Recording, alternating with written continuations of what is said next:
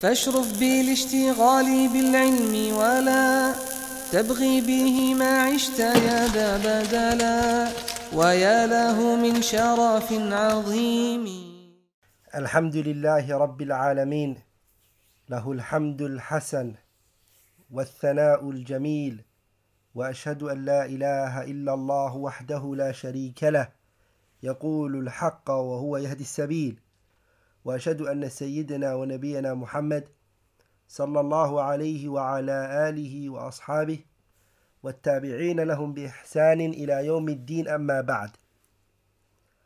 We finished the first muqaddimah in the explanation of the book Thalaathatu Usool, written by Al-Allama Shaykh al-Islam Muhammad ibn Abdul Wahhab rahimahullah. We finished the first muqaddimah, the first introduction. We are in the second introduction, and we are on the second mas'ala. We spoke about the first mas'ala. We are now moving on to al-mas'alatu al-thaniyah, the second mas'ala, from the four in which he wants to tell us, rahimahullahu ta'ala. The Shaykh rahimahullah, he says, al-thaniyatu, the second. أن الله لا يرضى أن يشرك معه أحد في عبادته، لا ملك مقرب ولا نبي مرسل، والدليل قوله تعالى: وأن المساجد لله فلا تدعوا مع الله أحدا. This statement of the author rahimahullah, which is أن الله, that Allah tabaraka wa ta'ala, لا يرضى, he is not pleased with, أن يشرك معه أحد, that he is associated partners with, في عبادته, in his worship. Allah subhanahu wa ta'ala, he is not pleased with anyone associating partners with him in his ibadah, in his worship. It can either be malakun muqarrab, and it can even be nabiyul mursal, a sent messenger, a sent prophet. So then Allah tabaraka wa ta'ala is not pleased with anyone being associated with him. It could either be a malak that Allah tabaraka wa ta'ala loves and is close to him. It could also even be a prophet which he has sent. Every single thing is abidul lillahi jalla wa ala. Everything is a slave to Allah tabaraka wa ta'ala.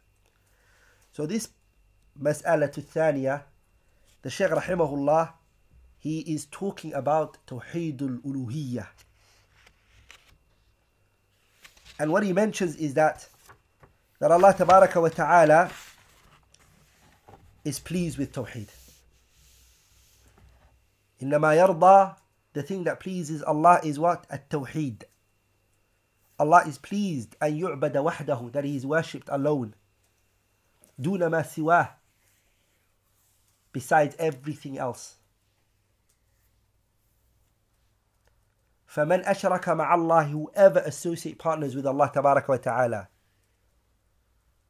he has negated and gone against الغاية العملية التي كلف بها من خلقه وبالإيجاده.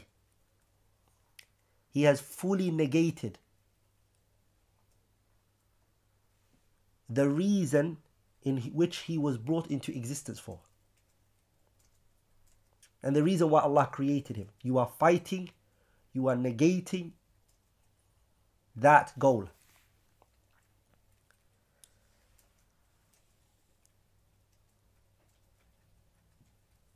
As Allah subhanahu wa ta'ala mentions in many places in the Quran that he isn't pleased with it. If you look at, for instance, Surah Al-Zumar, Allah tabarak wa ta'ala, he says, وَلَا يَرْضَى لِعِبَادِهِ الْكُفْرِ. Allah is not pleased for his slaves' kufr. Also Allah tabarak wa ta'ala, he says in Surah Al-Ma'idah ayah 3, وَرَضِيتُ لَكُمُ الْإِسْلَامَ دِينًا, and I am happy and I am pleased with Islam as your religion. Rather, Allah Tabaraka wa Ta'ala, He refers to associating partners with Him as oppression. إِنَّ الشِّرْكَ لَظُلْمٌ عَظِيمٌ. Shirk is the greatest form of oppression. So Allah does not like oppression. If you go to the hadith of Abi Dharr Al-Ghifari radiyallahu ta'ala anhu, Allah subhanahu wa ta'ala, He says, يا عبادي إني حرمت الظلم على نفسي وجعلته بينكم محرما فلا تظالموا. Allah Tabarak wa Ta'ala, He says in the Hadith Al-Qudusi, إني حرمت الظلم على نفسي, I made oppression haram on myself. وجعلته بينكم محرما, and I have made oppression haram from within yourselves, from amongst yourselves. فلا تظالموا, do not oppress. The greatest form of oppression is a shirk. And Allah subhanahu wa ta'ala does not like associating partners with Him. Now one may ask a question and say, then if Allah is not pleased with shirk, and if Allah is not pleased with kufr, then why is it taking place? Are you trying to say and assert that what is happening is happening without Allah subhanahu wa ta'ala, His will and His want? This rida, this pleasement that we're referring to is the legislational rida. Allah subhanahu wa ta'ala shar'an is not pleased with kufr and shirk. Shar'an. Are you with me? Shar'an He's not. Legislation wise, Allah does not like oppression, and it's oppression. Sah? But He is pleased with it universally. Sah? Nothing can happen without His will. So universally, He does. So we believe Allah Tabarak wa Ta'ala has qada kawni and qadar kawni, and He also has shar'i. So the thing that we're talking about here is, or the author is speaking about here, which is أن الله لا يرضى أن يشرك معه أحد. He's talking about the shar'i, the legislational rida. That's why the universal Allah Tabarak wa Ta'ala is pleased with it, and that's why it happens. Then the author brings as an evidence for this, وأن المساجد لله فلا تدع مع الله أحدا. وأن المساجد لله, the masajid are for who? Allah Tabarak wa Ta'ala. فلا تدع مع الله أحدا. Do not call on to anyone besides Allah Tabaraka wa Ta'ala. Let's ponder on this verse. This ayah is ayah 18 in Surah Al-Jinn, right? Allah says, وَأَنَّ الْمَسَاجِدَ. So we have to understand, bringing the evidence forward on behalf of the Shaykh al-Islam Muhammad ibn Abdul Wahhab. He brought this evidence forward after he mentions a point. He now brought an evidence. We need to find the relationship between his statement and the evidence which he brought. وَأَنَّ الْمَسَاجِدَ لِلَّهِ. The masajid are for Allah. فَلَا تَدْعُ مَعَ اللَّهِ أَحَدًا. Where is the relationship between his statement and this ayah? The relationship is as follows. وَأَنَّ الْمَسَاجِدَ The masajids are for Allah. فَلَا تَدْعُوا Do not what? Call on to. فَلَا تَدْعُوا is du'a mas'ala. Do not ask and request. And I'll explain what du'a mas'ala means, inshallah ta'ala. فَلَا تَدْعُوا Do not supplicate. Do not ask of. مع الله أحدا with Allah تبارك وتعالى anyone. فلا تدعو is دعاء مسألة. مع الله أحدا is دعاء عبادة. Let's break it down inshallah ta'ala. The masjid, two things are done in it. المساجد يفعل فيها شيئان. Two things are done in the masjid. The first thing that is done in the masjid is Du'a'ullahi Jalla wa Ala. We go to the masjid and we supplicate to Allah. We ask of Him. We ask Him for children. We ask Him for rain. We ask Him for provision. We ask Him for forgiveness. We ask Him for paradise. We seek refuge from the hellfire. We seek refuge from the evils of our own nafs and our own selves. Sah? That's du'a mas'ala. That form of supplication, that is called du'a mas'ala. The second thing that we do is we go to the masjid and we pray. We pray obligatory prayers. We pray voluntary prayers. We recite Quran. We remember Allah Tabaraka wa Ta'ala. We study Islamic sciences in the masajid. All of that is what's known as du'a ibadah. All of that is known as what? Du'a ibadah. The praying is du'a ibadah. The reciting of the Quran is du'a ibadah. The durus and the lessons and the lectures that are going in the masjid are known as du'a ibadah. Because through the praying that you're doing in the masjid, whether it be a salah, which is fard, obligatory prayer, or whether it be a nafil prayer, a voluntary prayer, through your praying and through your recitation of the Quran, you are asking Allah of what? Jannah. And you are seeking from Him protection from the hellfire. So it's called du'a'u ibadah. So that's what the ayah is talking about. وَأَنَّ الْمَسَاجِدَ لِلَّهِ When the masajids are for Allah, فَلَا تَدْعُوا Do not supplicate and ask of anyone besides Him subhanahu wa ta'ala. Du'a'u mas'ala. مَعَ اللَّهِ أَحَدًا means when you pray, do not pray to anybody other than Allah tabarak wa ta'ala. Do not recite Quran when you go to the masajids and you are there to anybody other than Allah tabarak wa ta'ala. Do not, whether the salah can be voluntary prayer, it can be obligatory prayer, tilawah of the Quran and the recitation and the dhikr and the ta'allum and the ta'aleem, all of that.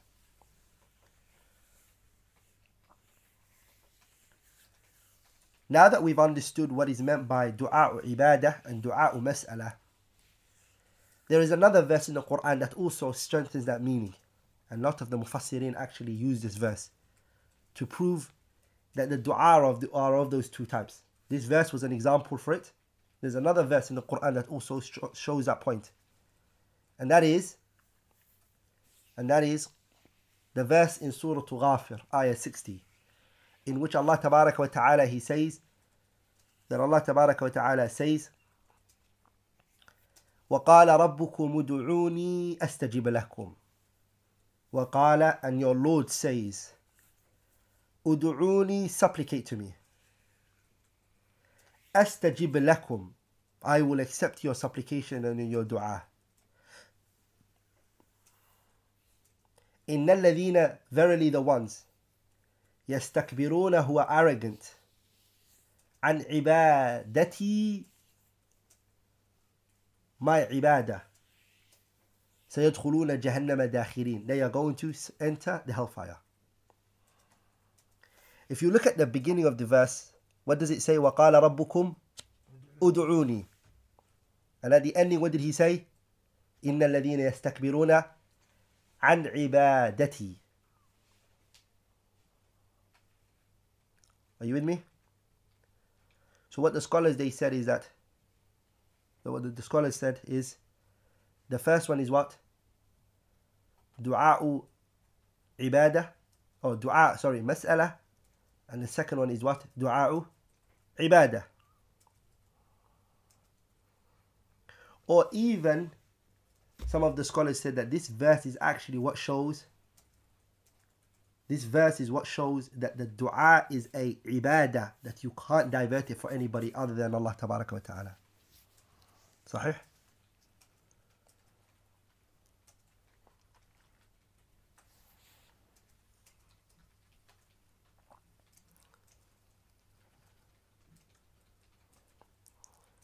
If I go back to the verse in Surah Ghafir, ayah 60, what does it say? إِنَّ الَّذِينَ يَسْتَكْبِرُونَ عَنْ عِبَادَتِي سَيَدْخُلُونَ جَهَنَّمَ دَاخِرِينَ, right? وَقَالَ رَبُّكُمْ أُدْعُونِي أَسْتَجِبْ لَكُمْ. I have to step over this meaning in this verse. Ayah 60, Surah Ghafir. وَقَالَ رَبُّكُمْ, your Lord says, أُدْعُونِي أَسْتَجِبْ لَكُمْ. So I'm only going to stand over the part that says, أُدْعُونِي, supplicate to me. أَسْتَجِبْ لَكُمْ, I will accept your dua. What's the meaning of astajib lakum? I'll accept your dua. The scholars, they gave it two meanings. One is the meaning I just gave right now, which is astajib lakum, which means u'tikum ma sa'altum, I will give you what you ask for. So ud'uni astajib lakum means what? Supplicate to me and I will give you what you ask for. Another meaning is ud'uni, pay attention. Ud'uni, ask of me. Ask of me. Ask me for something. Astajib lakum, ay uthibukum, I will reward you. I will reward you. So if we take the first meaning, which is ud'uni, ask me, pay attention. Ask me, astajib lakum, ay أعطيكم ما سألتم, I'll give you what you asked for, then it would be what? دعاء مسألة. And if we say أثيبكم, I will reward you, na, is دعاء عبادة. So both of the meanings are in that verse. And it is also in the verse which is what? And it is also in the verse وأن المساجد لله فلا تدع مع الله أحدا.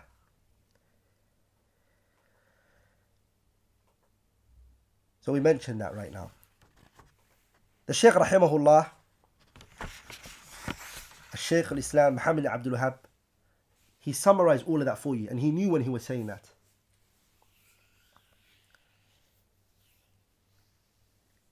فَلَا تَدْعُوا, do not ask مَعَ اللَّهِ, besides Allah, أَحَدًا. The word أَحَدًا, if we look at it and analyze it properly, it's an indefinite word. How do we know it's an indefinite word? We have this tanween, which is known as tanween tankir, the indefinite tanween. And now we have to understand. And it's in the siyaq of what? In what context is it in? Is in a negation context, right?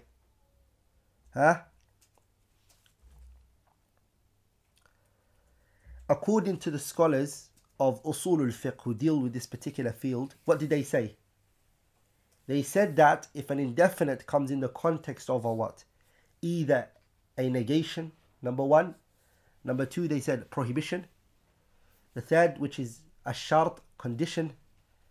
The fourth is interrogation, istifham. All of those contexts, if it comes in indefinite, if it comes in the context of any of those, it is a what? It shows generalization. Fata'um, it shows generalization. صح? So here we have فَلَا تَدْعُ مَعَ اللَّهِ أَحَدًا. Do not ask, do not supplicate to anybody other than Allah tabaraka wa ta'ala. صحيح? That can be anyone. It can either be مَلَكٌ مُقَرَّبٌ, and it could also even be a نَبِيٌّ mursal. It could be a messenger that is sent. It could also even be an angel that is very close to Allah. Who is the angel that's most closest to Allah? Jibreel. Jibreel is Sayyidul Malaika. And a Nabiyyun Mursal is who? our Prophet ﷺ, for instance. So if a person gives ibadah, he does dua to what? He does dua to Jibreel, for instance, or he makes dua to Nabiullah Muhammad, he goes against this verse.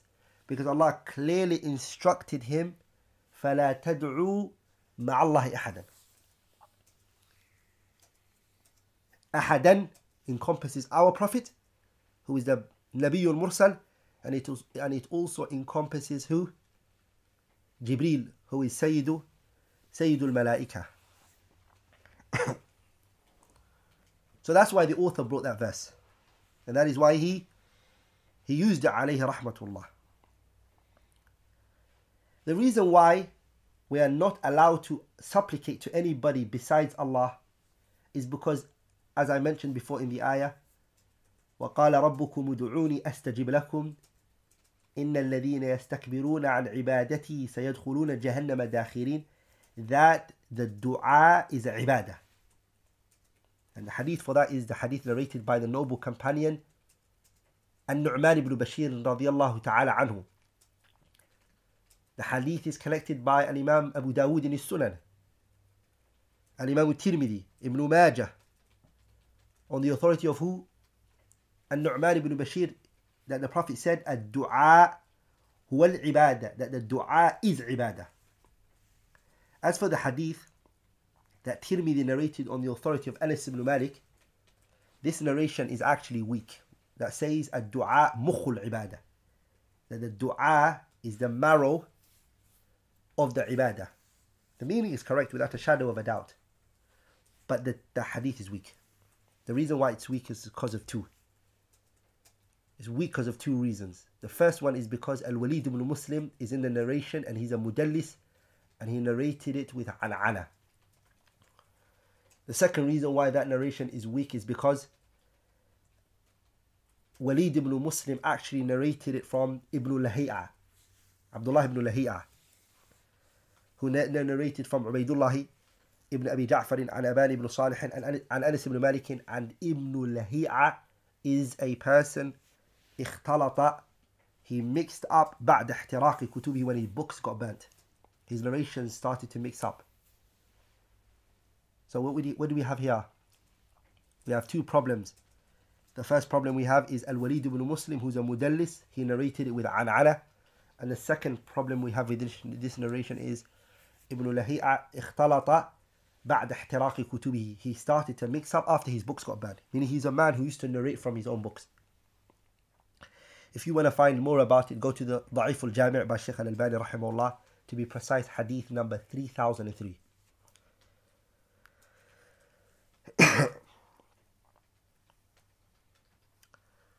So it's very important, my beloved brothers and sisters, and it's obligatory on each and every one of us to know this. The knowledge that we have to have of this matter is ilman yaqiniyan, knowledge that's 100%, certainty. La shakka fihi wa la shubhata fihi, that there's no doubt in it. It is crystal clear to you. It should never come to your mind in any way, form or shape that it's ever permissible to supplicate to anybody other than Allah, or that you can do istighatha to anybody other than Allah, or you can direct yourself and turn towards anybody other than Allah. بأي نوع من أنواع العبادات. It doesn't matter whichever type of ibadah it is, you're not allowed to divert it for anybody other than Allah tabarak wa ta'ala. Whether that is a malakun muqarraban or nabiyyan mursalan, whether it is a prophet that was sent by Allah, or if it is an angel that is close to Allah tabarak wa ta'ala, it doesn't matter. Another thing that we need to stand over here is that the Shaykh mentions وَلَا نَبِيٌّ الْمُرْسَلِ. So what's the difference between a Rasul and a Nabi? The Shaykh says وَلَا نَبِيٌّ, and a prophet, mursalun, who is sent. So what's the difference between a Nabi, a prophet, and a Rasul, a messenger? Before I do mention it, I'm going to give you references of places where you could go and find out more, research it yourself more. You can look into it a bit more. I'm just going to give you a quick answer. If you go to the book written by Ibn Hazm, Al-Muhalla, first volume, page 50, with the tahqiq of Ahmad Shakir, Maktabatu Dar al-Turath, the publication that is Maktabatu Dar al-Turath, Al-Qahira. Or you go to the book Al-Mufhim Lima Ashkala Min Talkhis Sahih Muslim, written by Abu al-Abbas al-Qurtubi rahimahullah. The 7th volume, page 40, the publication is Dar ibn Kathir Dimashqa. Or you go to the book, which is the 3rd, An-Nubuwat, Ibn Taymiyyah rahimahullah, page 255, Dar al-Kutub al-Ilmiya, Beirut, that publication. And the final reference is Sharh al-Aqidat al-Wasatiyya, the 1st volume, page 155, the tahqiq of Abdullah Turki and Shu'aib al-Arnaut, Mu'assasatu al-Risala. Sometimes it's published as one copy, one volume, and sometimes it's Mu'assasatu al-Risala published it in 2 volumes. This one is when it's a 2-volume one. So you can find out the difference between a Nabi and a Rasul in those references that I gave you. But in short, a Nabi is, as it's commonly said, هو من أوحي إليه بشرع. A Nabi, a prophet, is the one who revelation has been sent down to him. With a revelation has been sent to him with a legislation. وأمر بتبليغه, and he was commanded to convey it. إلى قوم, to a people. موافقين له, that are in agreement with him.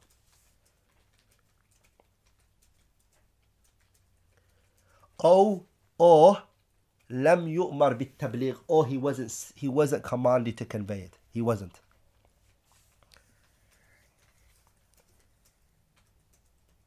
And the evidence that they use for that definition is that the hadith of the Prophet where he said, Salawatullahi wa salamu alayhi, أن النبي, that there's going to be a prophet, يأتي يوم القيامة, he will come the day of judgment, وليس معه أحد, there's nobody with him. And Imam al-Bukhari narrated it in Kitab al-Riqaq, under the chapter باب يدخل الجنة 70,000 بغير حساب, on the authority of Ibn Abbas radiyallahu ta'ala عنهما, that the Prophet said, عرضت علي الأمم فأخذ النبي يمر معه الأمة والنبي يمر معه النفر والنبي يمر معه العشرة والنبي يمر معه الخمسة والنبي يمر وحده. And Imam Muslim's wording is that وَالنَّبِيُّ لَيْسَ مَعَهُ أَحَدٌ, and a prophet that there's no one with him.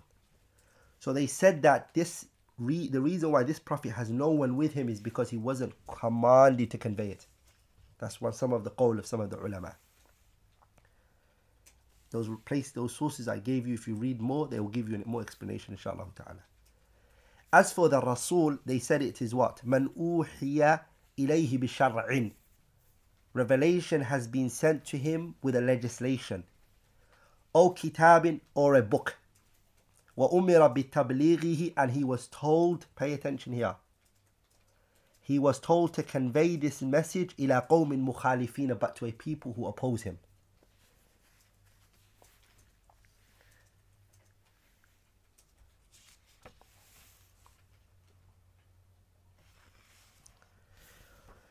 Very good.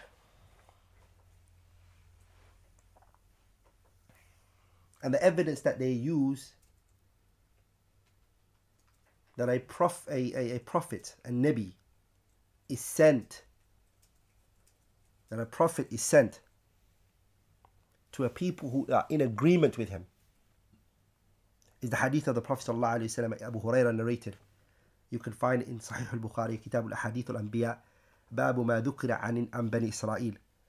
Al-Imam al-Bukhari bisanadihi, from his own chain of narration, he brings it from Abu Hurairah, that the Prophet sallallahu alayhi wa sallam said, كانت بنو إسرائيل تسوسهم الأنبياء كلما هلك نبي خلفه نبي. Banu Israel, their matters were run and it was controlled. The word tasusuhum is the word siyasa, that's where it's taken from. The Prophet would run their affairs. Kullama, every time halaka nabiyyun, a prophet died, khalafahu nabiyyun, then another prophet will take over. So that other prophet will only take over what he's already established. Are you there? He's not being sent down to a people who oppose him. This new prophet is sent to a people who are already in agreement with the message that he's going to come with. He's just going to carry on from where the previous prophet left off from. That is their definition that they gave, those ulama and those references in those places.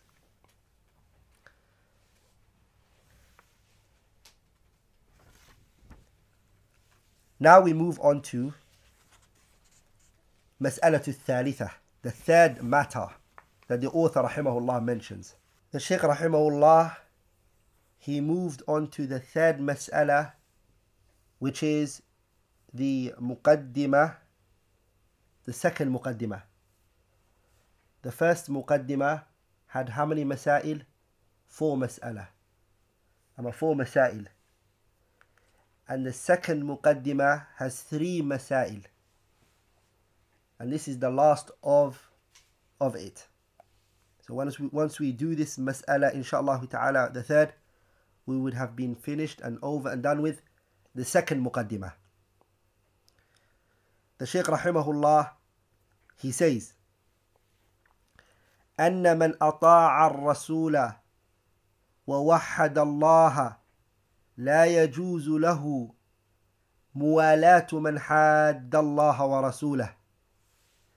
The Shaykh rahimahullah, he says,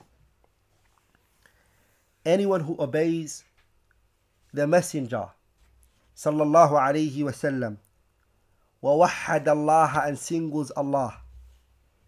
So the person who obeys the messenger, who believes in the messenger, obeys the Prophet alayhi salatu wasalam, ووحد Allah, and comes with tawheed, لا يجوز له, it is not permissible for him or her, muwalatu, to have wala, and we're going to speak about that. Man hadda Allah wa rasulah, the person who went against Allah tabaraka wa ta'ala and opposed Allah tabaraka wa ta'ala. وَلَوْ كَانَ أَقْرَبَ قَرِيبٍ, even if this person is the closest person to you and the closest relative. So what does the word muwalat mean? The word muwalat, its meaning is أن تتخذه وليا. It is that you take him as an ally. And it originally comes from the word al-walaya. And walaya means mahabba, love. قال جل وعلا, Allah said in the Quran, هنالك الولاية لله الحق, in Surah Al-Kahf, Surah Al-Kahf, ayah 44. What does it mean, هنالك الولاية للحق? It means هنالك المحبة والمودة والنصرة لله الحق. الولاية here means what? And here is the what? The walaya of, which I said it means al-mahabba and al-muwadda and nusra, love, nusra, support, lil haqqi, to the truth. So what is aslu al-muwalati? What's the original meaning of muwalat? What's the asal of muwalat? Al-mahabba, love. Wal-muwadda, that's the asal. That's what? Aslul muwalat is al-mahabba wal-muwadda. And that's why the author, rahimahullah, Shaykh al-Islam Muhammad ibn Abdul Wahhab, used the ayah, لا تجد قوما يؤمنون بالله واليوم الآخر يوادون. يوادون. He used that ayah because it has the word مودة in there.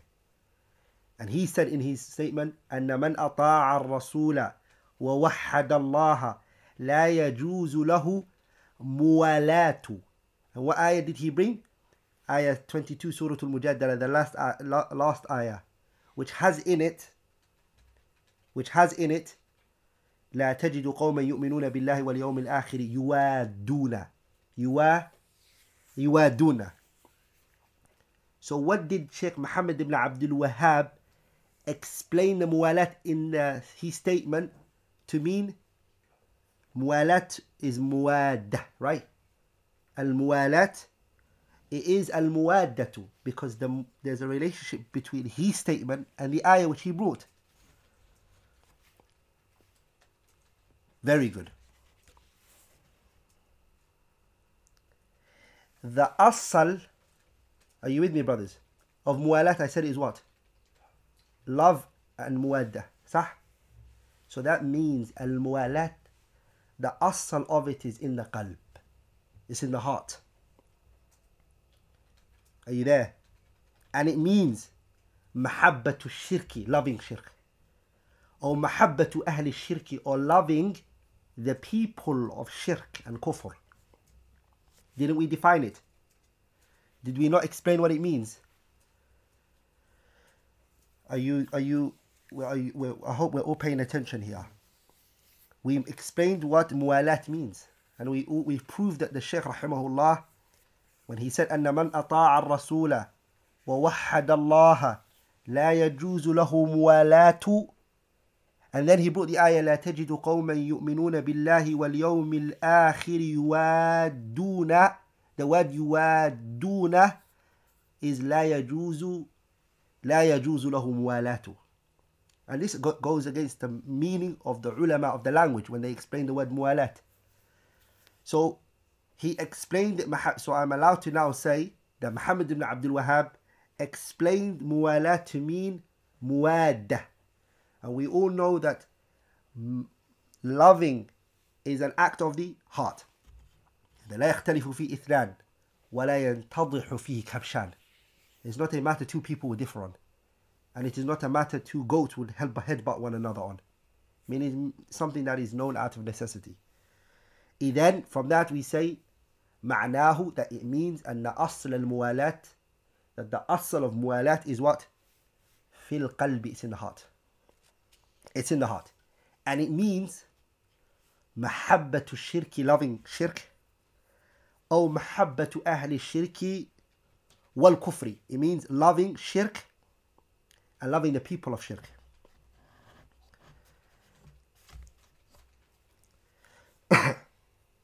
So the foundation of the religion is what? That the person who utters La ilaha illallah, that he loves this word. فإنه يحب هذه الكلمة. He loves this word. He doesn't just love the word. He also loves وما دلت عليه, and that which it indicates من التوحيد. He loves it. ويحب أهلها, and he loves the people who hold up to this word. ويبغض الشرك, and he dislikes and he hates shirk. Because it goes against the word in which he loves and the meaning in which he loves, which is التوحيد. It goes against that. ويبغض أهله, and he hates the people who carry the shirk. So here we go into the concept which is what? Al-wala'i wal-bara, loving and hating.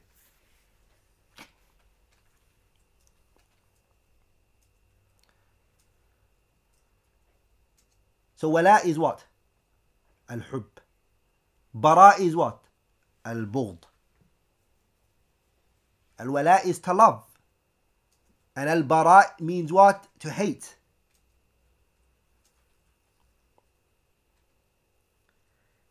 So when somebody says al-wala'u wal-bara'u fillahi, he means al-hubb wal-bughd fillah. He means love and hate for Allah tabarak wa ta'ala.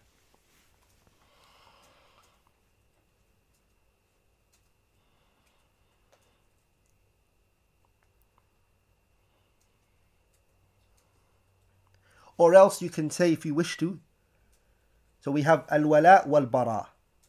Pay attention, that's one. You can also say al-hubbu wal-bughdu, which is the second. You can also even say al-muwalati wal-mu'adati. All three of them are the same. We have three things you have to understand, which is al-wala'i wal-bara'i, al-hubbu wal-bughdu, al-muwalatu wal-mu'adatu. All three of them are what? بمعنى واحد. They all mean the same. And all of them, فَأَصْلُهُ الْقَلْبِ. The asl and the foundation is the heart. Mahabbatul qalb is the love of the heart.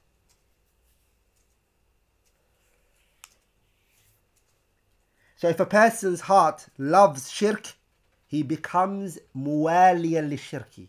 He becomes muwaliyan li-shirki. He has wala for shirk. If a person loves the people of shirk, ahlul shirk, he becomes muwaliyan li ahli shirki. If a person loves in his heart iman, he becomes muwaliyan lil imani. If a person loves Allah tabarak wa ta'ala, he becomes muwaliyan lillahi.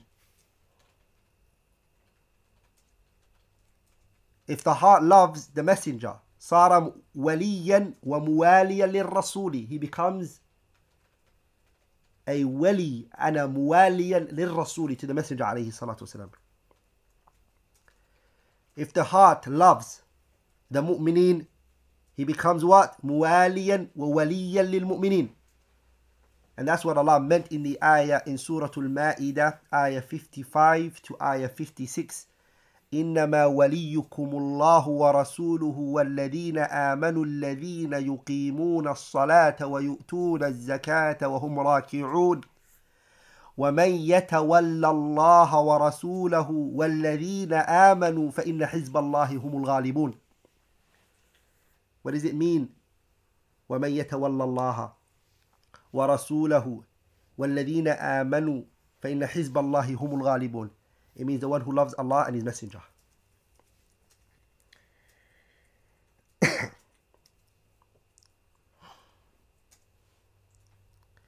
Question that arises now.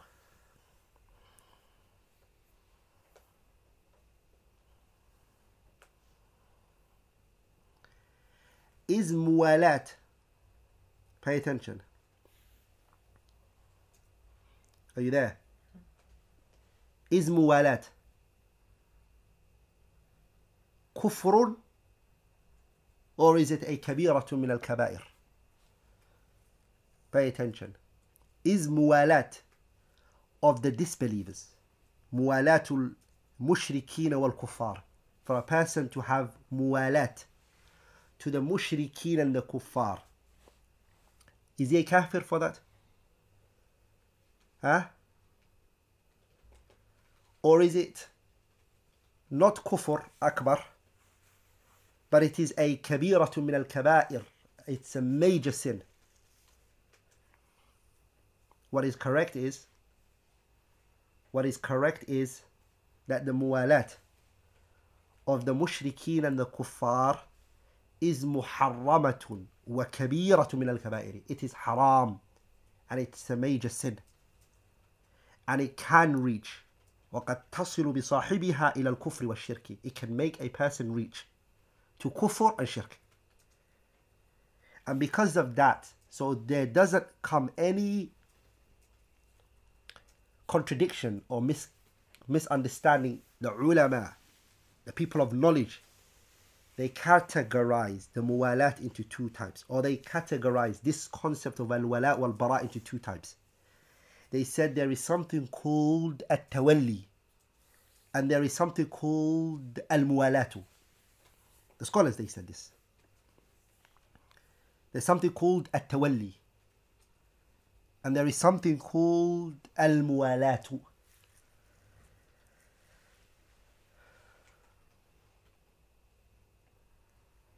What does at-tawalli mean? At-tawalli means Mahabbatu shirki wa ahlu shirki. It means loving shirk and the people of shirk. Mahabbatul kufri wa ahlul kufri. It means loving kufr and the people of kufr.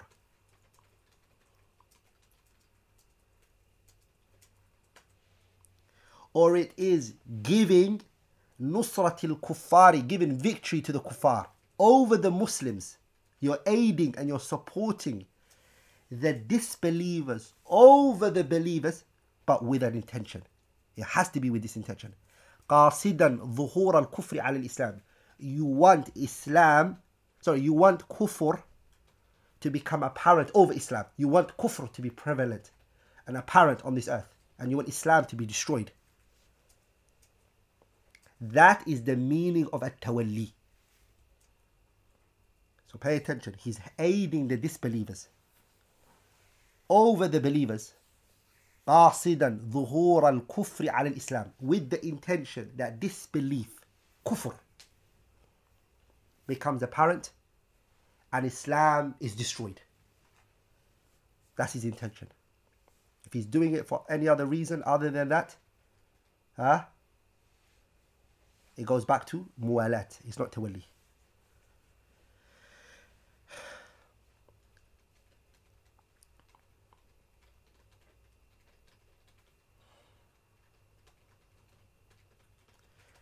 Pay attention again, brothers. I want to emphasize on something. I just said to you, at-tawalli means what? It means mahabbatu shirki. It means you love shirk. Is that it? La la la. Wa ahlu shirki. The waw here is atf. It means you love both of them. Lahid al-waw. Observe the waw with me here. It means you love shirk and you love ahlu shirk. Jami'an mujtami'atan. Both of them at the same time. You actually love the kufr and you love the person who's coming with the kufr. Both of them at the same time. You love the shirk and you love the mushrik. Both of them.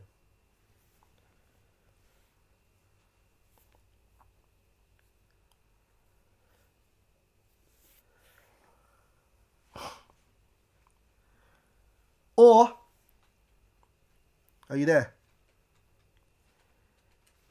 He doesn't even like shirk. This person actually hates shirk. But he's giving aid to the mushrik over the Muslims.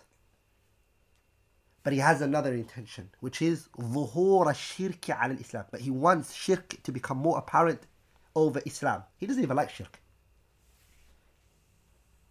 Does that make sense? But he wants it to become apparent. He wants it to be above Islam. This is kufr akbar, those which I mentioned. If the Muslim does that, صار ردة, it's an apostasy and leaves the religion of Islam. So let me repeat that again. The first one is that mahabbatu shirki wa ahli shirki, together. He loves the shirk and he loves the people who are coming with the shirk simultaneously. Are you with me? The second is that لا يحب الشرك. He doesn't love shirk. ولكن ينصر المشرك. But he's given victory and aid, support to the disbeliever. على المسلم over a believer. قاصدا, with the intention of ظهور الشرك, that shirk becomes apparent. على الإسلام over Islam.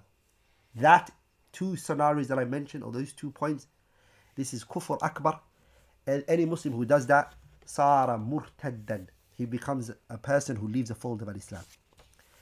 The second one, which is muwalat. Muwalat is muharrama. It's a kabiratu min al-kabair. It is not what? Muwalat is what?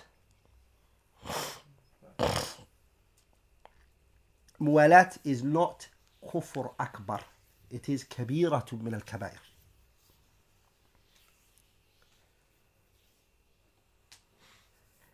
And what does it mean?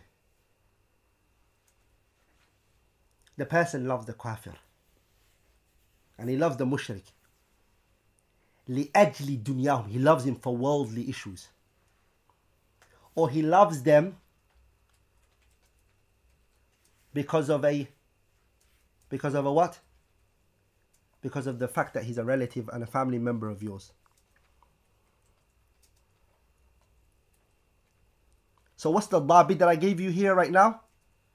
What's the definition I gave you here? Mahabbatu ahli shirki, loving the people of shirk, li'ajli dunya, for worldly reasons. There is no help and aiding for them. If he aids them and supports them with the intention of Islam becoming low and kufr becoming high, then it falls under tawalli, as I mentioned. But he loves them for worldly reasons. And he's not aiding or supporting them.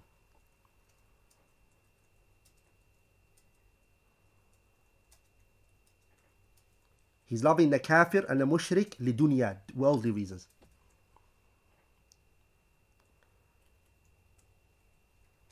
This is a muharramun wa ma'siyatun wa laysa kufran. This is a sin and it is not kufr. And the evidence for that is قوله ta'ala, the statement of Allah, يا أيها الذين آمنوا يا أيها الذين آمنوا لا تتخذوا عدوي وعدوكم أولياء تلقون إليهم بالمودة. This ayah, Allah says, "O those of you who believe," Iman is still affirmed for them. The Iman is not being stripped from them. "O those of you who believe, لا تتخذوا, do not take, عدوي, my enemies, وعدوكم, and your enemies, أولياء, don't take them as allies, تلقون إليهم بالمودة, you throw at them love." The scholars, what did they say in this ayah? أثبت الله, Allah تبارك وتعالى affirmed, جل وعلا, في هذه الآية, in this verse, أنه حصل, that it has come for these people, باسم الإيمان, the title Iman is still with them. Allah referred to them as يا أيها الذين آمنوا. Whilst they have taken what? Whilst they have taken the mushrikeen and the kuffar awliya, بإلقاء المودة لهم, throwing مودة to them. Are you with me? Throwing muwaddah to them. Allah is still referring to them as what? Allah still is referring to them as mu'minun. And what has been transmitted in Sahihain, Bukhari and Muslim, is the story that's very well known in Sahih al-Bukhari, Kitabul Jihadi wa Sir, Bab al-Jasus, the chapter of Jasus. And also Muslim brings it min Hadith Ali ibn Abi Talib. And Imam Muslim brings it on the authority of Ali ibn Abi Talib, the story of what? Hatib ibn Abi Balta'a. The story of what? Hatib ibn Abi Balta'a. And the story is as follows. The story is as follows. The Messenger sallallahu alayhi wasallam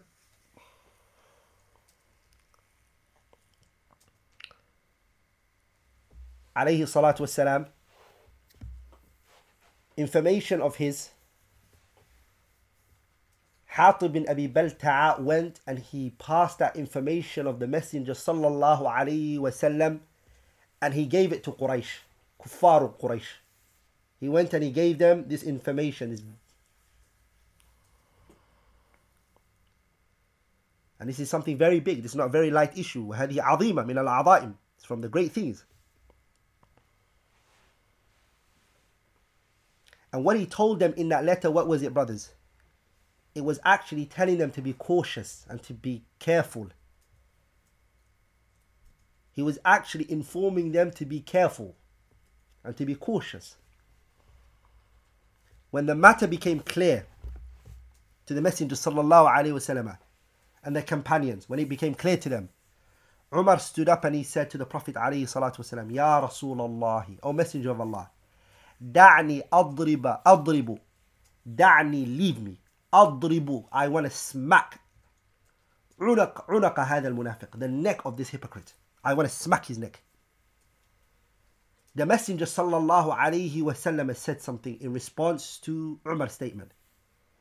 Some people will say to you, they use as an argument, and they say to you that Hatib ibn Abi Balta'a,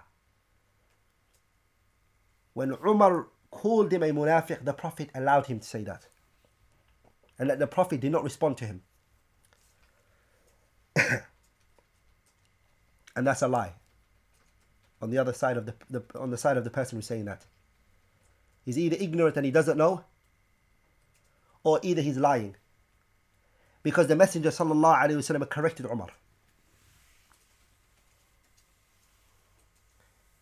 The Prophet sallallahu alaihi wasallam corrected Umar by saying to Umar, "Khallu sabilahu, leave him alone. Your brother has told you the truth." So the Prophet ﷺ did not agree to the statement of Umar of calling his brother a munafiq. Rather, the Messenger alayhi salatu wassalam, he turned towards Hatib and he said to Hatib, "Ma hamalaka ala ma sana'ta." What made you fall into, what made you do what you did? Brothers, you have to pay attention to this, and sisters who are listening.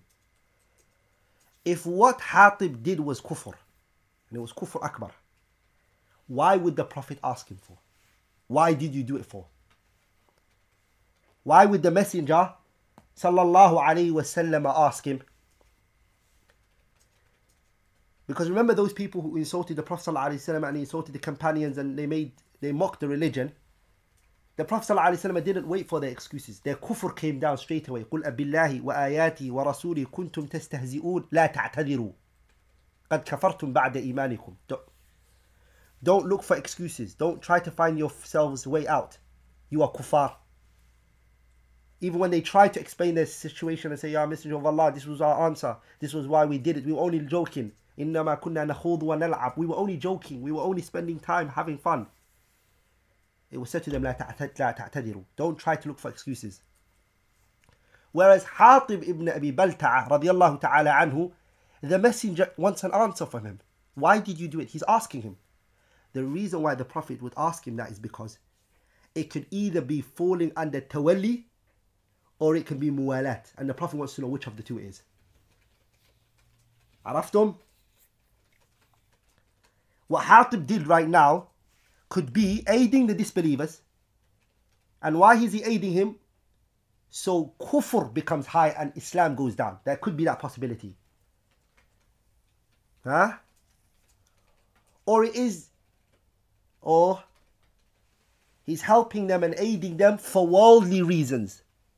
If it's for worldly reasons, then it falls under muwalat, which is kabiratu min al-kabair. We clearly know what he did right now. Hatib bin Abi Balta'a is what? Is muwalat, without a shadow of a doubt. What's the evidence for that? قوله تعالى, the statement of Allah in Surah Mumtahina, the first ayah. يا أيها الذين آمنوا لا تتخذوا عدوي وعدوكم أولياء تلقون إليهم بالمودة.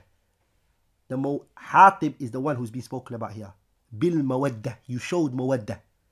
Mawadda, we said, is what? Muwalat. So Hatib showed muwalat to them.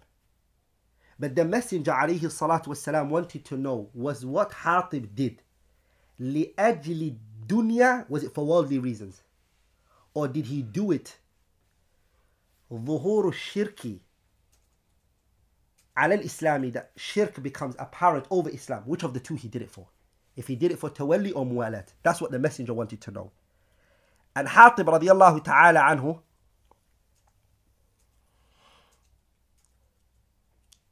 so what did I just say?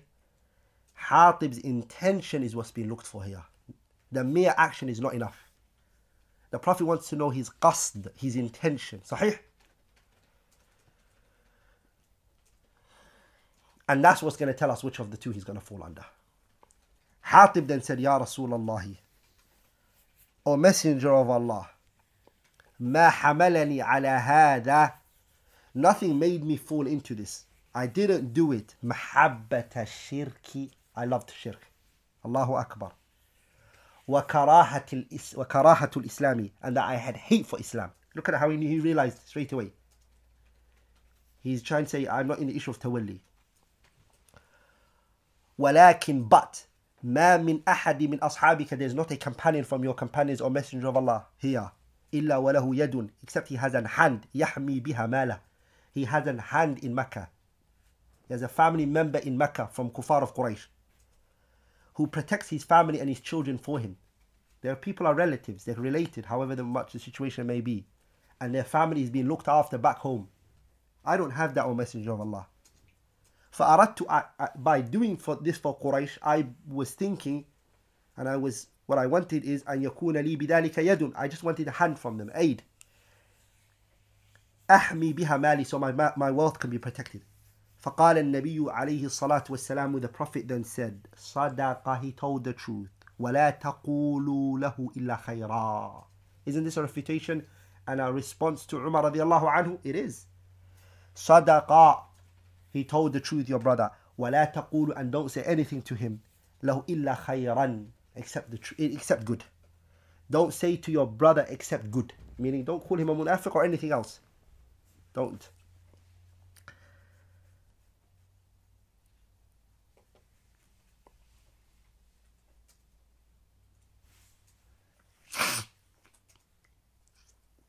Some people, they come back and they say what Hatib did, there was a prevention for him.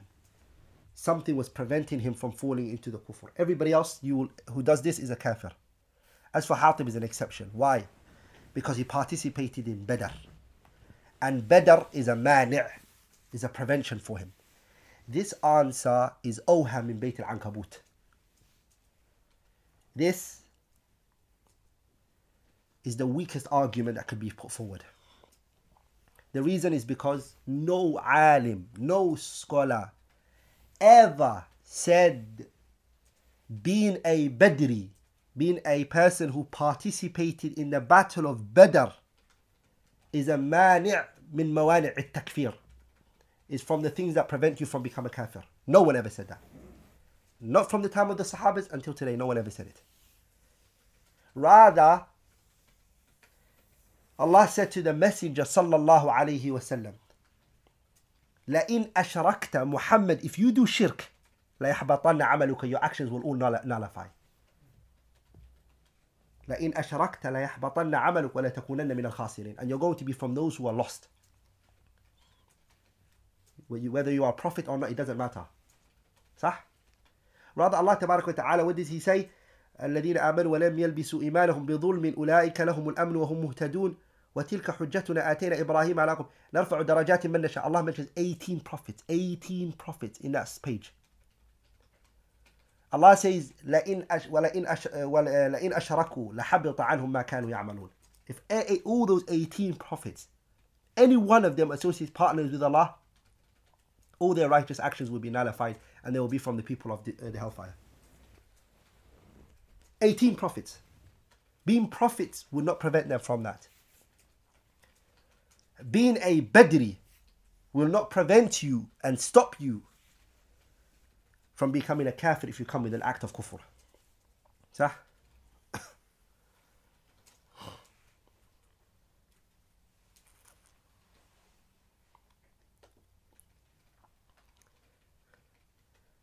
But the reason why the Messenger sallallahu alaihi wasallam mentioned that Hatib radiallahu anhu was a Badri is because he wanted to show the companions that this man's heart is pure and he's a noble individual and his status is high. Not that Badr can stop him from becoming a kafir. So if this act was kufr akbar, being a Badri will not stop him from it. Rather, pay attention. Ahlus Sunnati wal Jama'ah qatibatan are unanimously in agreement that a righteous deed cannot prevent you from kufr akbar. This is an ijma'. It's an ijma'. Ibn Abdul Barr brings that ijma'. Ibn Taymiyyah brings that ijma'. Ibn al-Qayyim brings that ijma'. That having a righteous deed cannot prevent you from falling into kufr. Because Allah says in the ayah, لَإِنْ أَشْرَكْتَ لَيَحْبَطَنَّ عَمَلُكَ. If you come with shirk akbar, I done Hajj every single year and I fasted every single Mondays and Thursdays and I pray Qiyamul Layl for the last 40 years. All of that won't benefit you. Shirk will nullify your righteous deeds. And kufr will nullify your righteous deeds. So what we now learned, inshaAllah ta'ala, is the difference between at-tawalli and muwalat. So when a person recites the ayah, وَمَنْ يَتَوَلَّهُمْ مِنْكُمْ فَإِنَّهُ مِنْهُمْ إِنَّ اللَّهَ لَا يَهْدِي الْقَوْمَ الظَّالِمِينَ, he needs to remember that that is tawalli. وَمَنْ يَتَوَلَّ. That ayah is referring to what? وَمَنْ يَتَوَلَّهُمْ. Tawalli. And tawalli, we said, is kufr akbar, with the meaning that we gave. As for muwalat, it is muharramah. It is kabiratun min al-kaba'ir. It's a major sin. It's a major sin.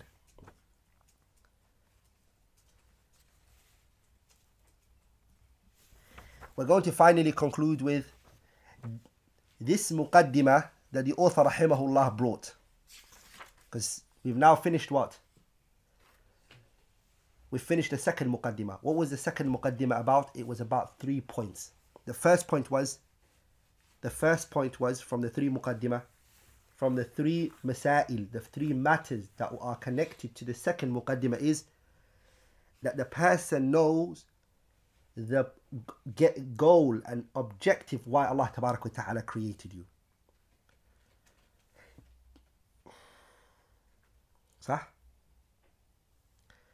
Why did Allah create you, and why did He bring you into this universe? He didn't create you without a purpose. He created you for a purpose, and He brought you to this world for a purpose and a goal. The second point that the Shaykh rahimahullah talked about, which was what? He spoke about that the path is one to Allah tabarak wa ta'ala, and that Allah tabarak wa ta'ala is not pleased with shirk. No one, whether it be a prophet that was sent from Allah or an angel that is close to Allah, no one whatsoever can be associated partners with Allah tabaraka wa ta'ala. The third thing that the Shaykh rahimahullah spoke about, which is what? That there is not in the heart of a muwahhid, a person of tawheed, that there is nothing in his heart of love for the mushrikeen and shirk.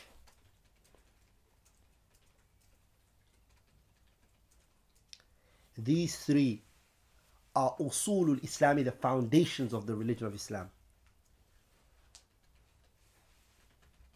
I ask Allah tabarak wa ta'ala, as'alullah jalla wa ala an yaj'alani wa iyyakum mimman tahaqqaqu biha qawlan wa 'amalan wa i'tiqadan wa inqiyada. I ask Allah tabaraka wa ta'ala that He makes me and all of you ones who fulfill those 3 fundamentals in our speech and our actions and in our belief and in our submission. إِنَّهُ وَلِيُّ ذَلِكَ وَالْقَادِرُ عَلَيْهِ. Anything which I have said that was wrong is from me and shaitan, and Allah and His Messenger are free from it. سبحانك اللهم بحمدك أشهد أن لا إله إلا الله أستغفرك وأتوب إليه.